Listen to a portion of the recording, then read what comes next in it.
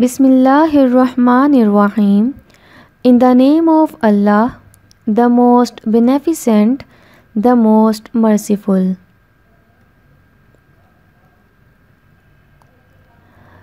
Dear students, Assalamu alaikum.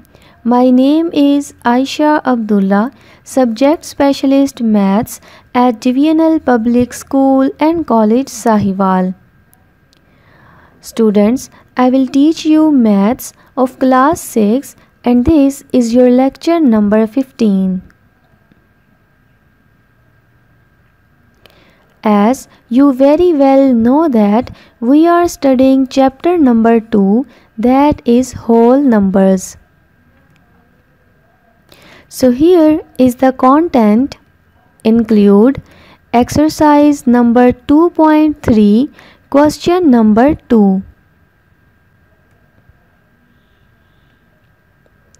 Students, by the end of this topic, you will be able to prove and identify the laws of addition, that is, commutative law, associative law.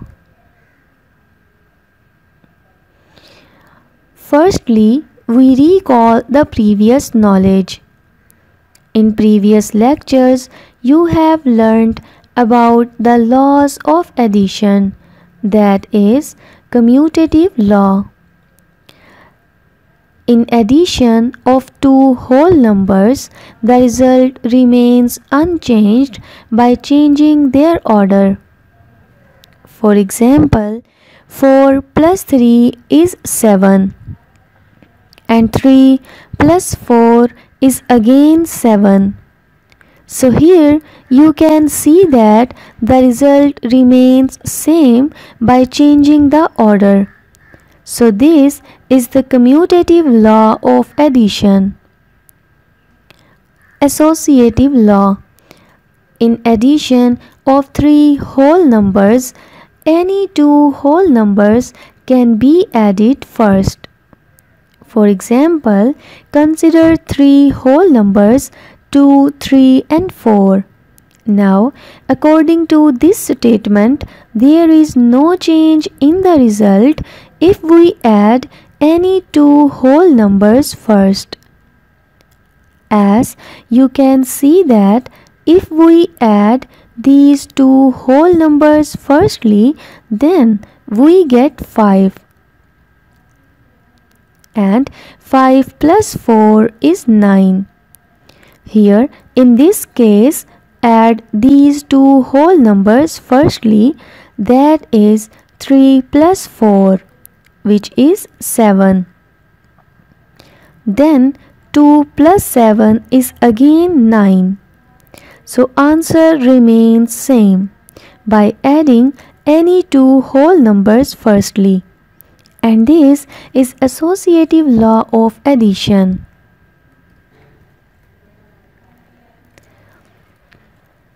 Here is the topic, that is exercise number 2.3, question number 2.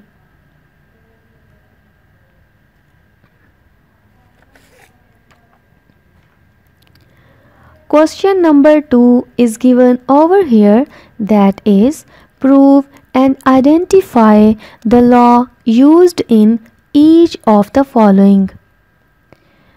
The first part of question number 2 is given as 5 plus 3 is equal to 3 plus 5.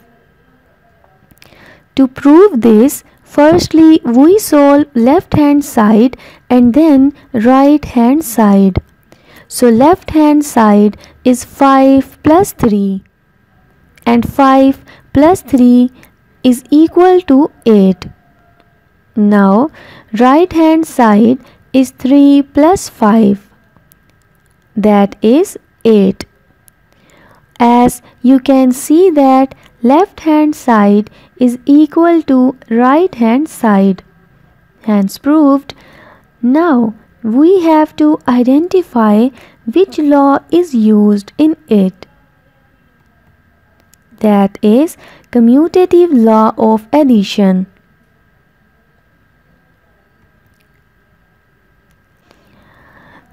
The second part of question number 2 is 11 plus 14 is equal to 14 plus 11. In solution, left hand side is 11 plus 14, which is equal to 25, and right hand side is equal to 14 plus 11, which is equal to 25. It means that when you add 14 and 11, you will get 25.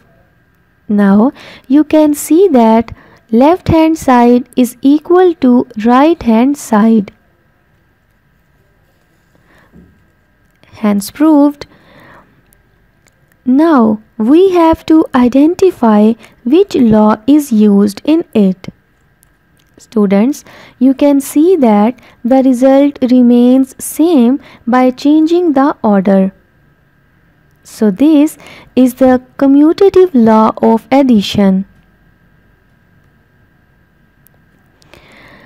The third part is 26 plus 49 is equal to 49 plus 26. In solution, left hand side is equal to 26 plus 49.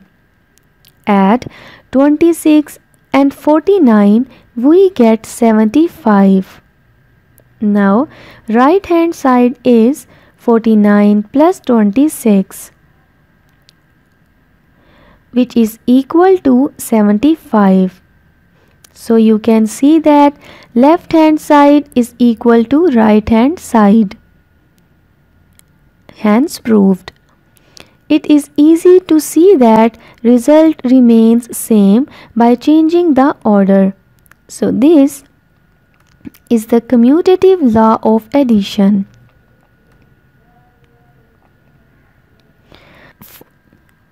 Fourth part of question number 2 is given over here. In solution, take left hand side, which is 6 plus 9 plus 15, and this expression 9 plus 15 is in round bracket, as you can see. So we firstly solve this expression.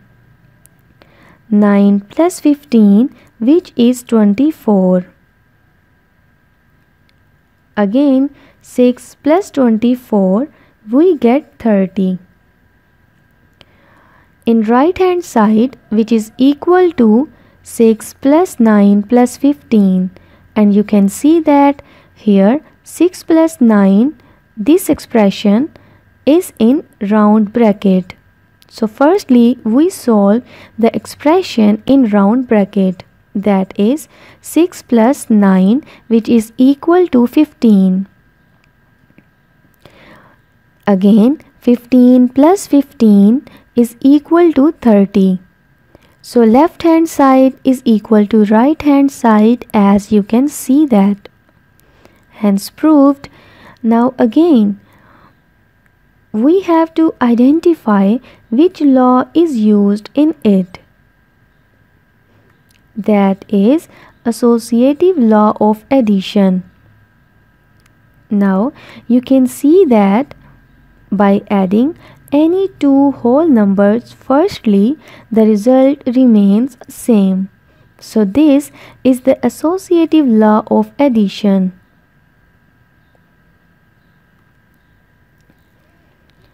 In the seventh part, you can see that in solution, left hand side is equal to 44 plus 66 plus 55. The expression 44 plus 66 is in round bracket. Now add 44 and 66, we get 110. Again adding 110 and 55, we get 165. In right hand side, which is equal to 44 plus 66 plus 55. And the expression, you can see that 66 plus 55 is in round bracket. Adding 66 and 55, we get 121.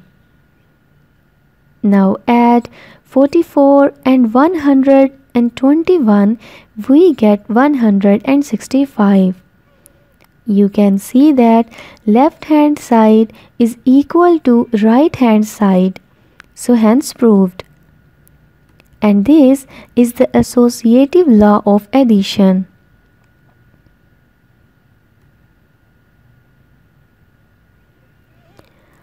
In the eighth part, in solution, left hand side is 10 plus 100 plus 1000, and again the expression 10 plus 100 is in round bracket. So we solve firstly the expression in round bracket, that is 10 plus 100, we get 110. Adding 110 and 1000, we get 1110. Right hand side is equal to 10 plus 100 plus 1000, and the expression 100 and 1000 is in the round bracket. So add firstly 100 and 1000. It means we will add the expression within bracket by adding 100 and 1000, we get 1100. So left hand side is equal to right hand side, hence proved, and this is the associative law of addition.